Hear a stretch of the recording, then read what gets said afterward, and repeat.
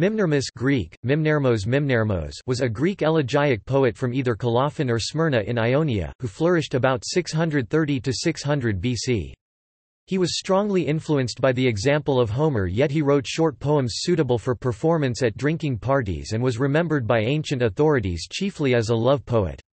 Mimnermus in turn exerted a strong influence on Hellenistic poets such as Callimachus and thus also on Roman poets such as Propertius, who even preferred him to Homer for his eloquence on love themes. See comments by other poets below. His work was collected by Alexandrian scholars in just 2 books, relatively few compared for example with the 26 books for Stesichorus, and today only small fragments survive. The fragments confirm the ancient estimate of him as a consummate poet, but also indicate that he was a sturdier character than the indulgent love poet he was assumed to be by various ancient commentators. Almost no reliable, biographical details have been recorded. One ancient account linked him romantically with a flute girl who subsequently gave her name, Nano, to one of his 2 books. Life and work. The Byzantine Encyclopaedia Suda provides a good example of the biographical uncertainties. Mimnermus, son of Ligartiades, from Colophon or Smyrna or Astypalaia, an elegiac poet. He flourished in the 37th Olympiad 632–29 BC and so is earlier than the 7 sages, although some say that he was their contemporary. He was also called Ligiastades because of his harmonious clarity. He wrote books. The gap indicates a corruption in the text and the original wording probably testified to 2 books, though the only source we have for this number was the grammarian Pomponius Porphyrion. The Suda's mention of Astypalaia, an island in the southern Aegean, as a possible candidate for the poet's hometown is mere fantasy.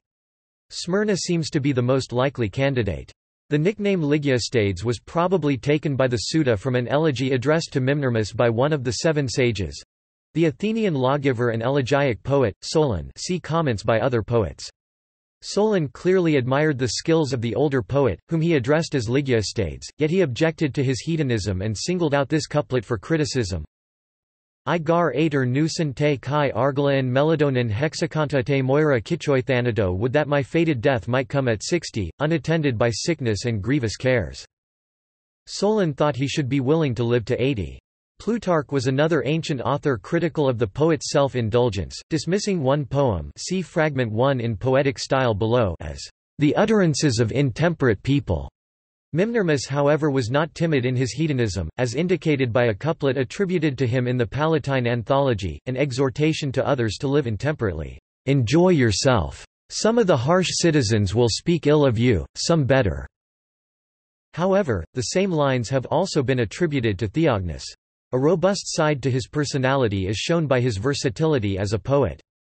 Archaic elegy was often used for patriotic purposes, to screw courage to the sticking place in times of war and to celebrate national achievements, and there is ample evidence that Mimnermus assumed this role as a poet. A quote recorded by the geographer Strabo represents the earliest surviving account of the Ionian migration, celebrating the settlement of Colophon and Smyrna from Pylos, while another quote, recorded by Stobaeus, describes the heroic exploits of a Greek warrior against the cavalry of the Lydian king, Gyges, early in the 7th century. Mimnermus evidently hoped thereby to strengthen his countrymen's resolve against further Lydian encroachments.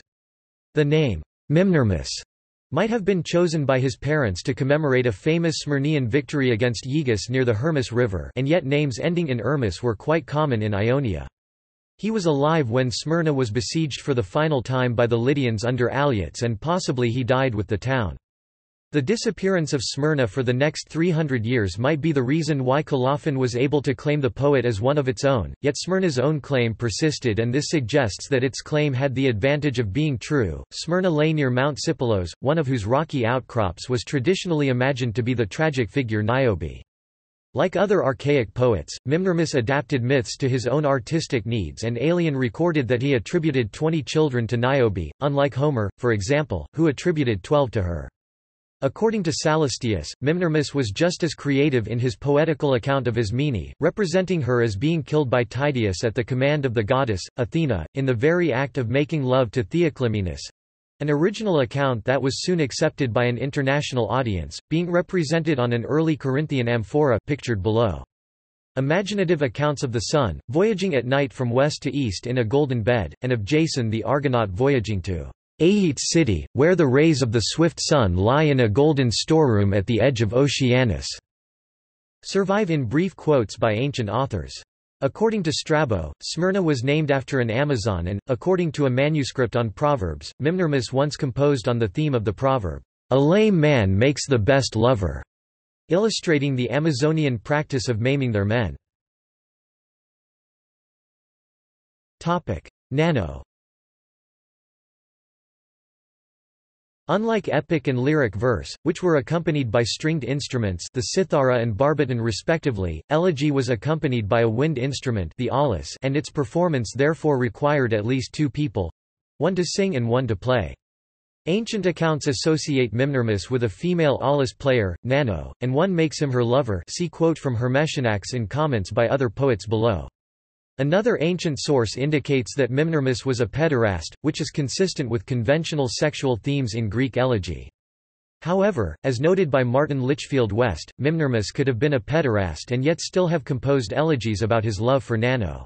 Greek pederasty was for the most part a substitute for heterosexual love, free contacts between the sexes being restricted by society. Mimnermus apparently was also capable of playing all by himself. Strabo described him as both a pipe player and an elegiac poet. According to the poet Hipponax, Mimnermus when piping used the melancholy fig branch strain, apparently a traditional melody played while scapegoats were ritually driven from town, whipped with fig branches. Ancient commentators sometimes refer to a work called Nano, and there is one clear reference to a work called Smyrnais. Modern scholars have concluded that these could be the two books mentioned by Porphyrion. The Nano appears to have been a collection of short poems on a variety of themes, not just love, whereas the Smyrnais appears to have been a quasi-epic about Smyrna's confrontation with the Lydians. A cryptic comment by the Hellenistic poet Callimachus, see comments by other poets below, also seems to refer to those two books, commending one for sweetness and distinguishing it from the great lady. The latter seems to be a reference to Smyrnais, whereas the sweet verses, apparently the slender, economical kind of verses on which Callimachus modeled his own poetry, appear to refer to Nano. However, the comment is preserved as an incomplete fragment and modern scholars are not unanimous in their interpretation of it. Another Callimachus fragment has been interpreted as proof that Mimnermus composed some iambic verse, but this conjecture has also been disputed. Poetic style.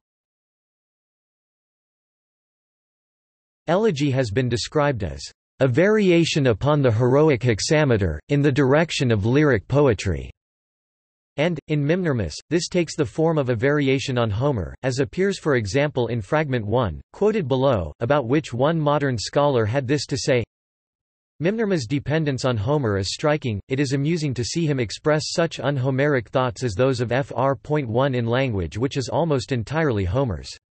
Homer's vocabulary, line endings, formulas, similes, all reappear, but from this material Mimnermus creates quite a distinctive poetry of easy grace and pleasing rhythm. Fragment 1. Tis de bios t deterp non ader Chrysis Aphrodites tethne en hot moi mekati tata maloi cryptadi philats kai malacha dora kai un hoi hebes anthea gignatai harpalia andrason ed gynaixon epe delta Odinaron epale thy geras ho tau Ishron homos kai kalan andra ti thy ia min phrenas amphi kakai tiruzi marimni ud agas proseranter patai iliu all ekthros men paisan atimistos de gynaixon hutos argala in geras adikthia. Typically, the elegiac couplet enabled a poet to develop his ideas in brief, striking phrases, often made more memorable by internal rhyme in the shorter, pentameter line. Mimnermus employs the internal rhyme in the pentameter lines too. Moi maloi and 4. Here is the same poem paraphrased in English to imitate the rhythms of an elegy, with half-rhymes employed in the same lines too. Far. 4 and 4 youth. Bloom. What is life, what is sweet, if it is missing golden Aphrodite? Death would be better by far than to live with no time for amorous assignations and the gift of tenderness and bedrooms. All of those things that give youth all of its coveted bloom, both for men and for women. But when there arrives the vexatiousness of old age, even good looks alter to unsightliness, and the heart wears away under the endlessness of its anxieties. There is no joy any more than in the light of the sun. In children there is found hate, and in women there is found no respect. So difficult has old age been made for us all by God." Commenting on the poem, Maurice Bora observed that, "After the challenging, flaunting opening we are led through a swift account of youth, and then as we approach the horrors of old age, the verse becomes slower, the sentences shorter, the stops more emphatic, until the poet closes with a short, damning line of summary." Of all the other early elegists, only Archilochus might be compared with Mimnermus for effective use of language, both being lifelong poets of outstanding skill. Comments by other poets. Solon. Addressing Mimnermus and criticizing him for his stated wish to die at 60 years of age, as quoted above in Life and Work, the Athenian sage said, Hermetianax. And Mimnermus who, after much suffering, discovered the sweet sound and breath given off by the soft pentameter, was on fire for Nano.